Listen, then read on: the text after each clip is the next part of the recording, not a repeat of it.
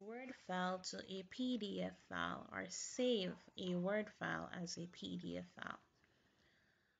Let us give it a try.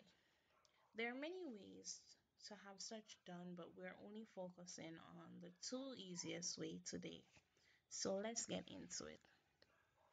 We'll be using the same page right here in front of us to do such.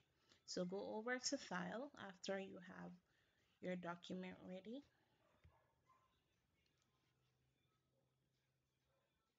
Go to Save Copy.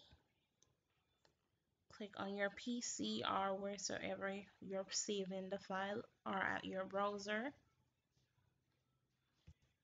I'll say PC. Give your file a name. I'll give this one PDF. Right here where you see it says Word document, have that change to PDF document.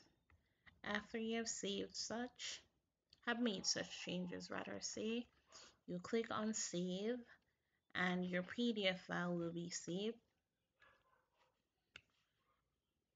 How can you do so?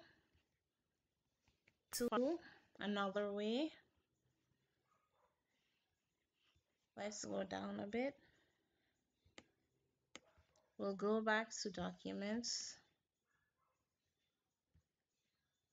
And here are some documents.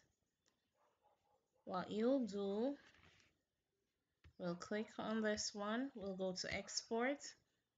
And here we have create PDF.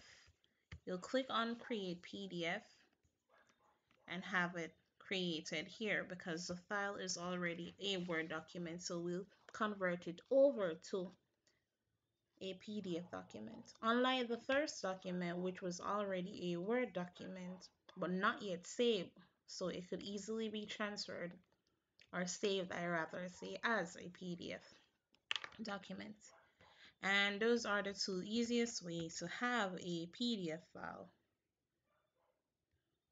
saved or converted.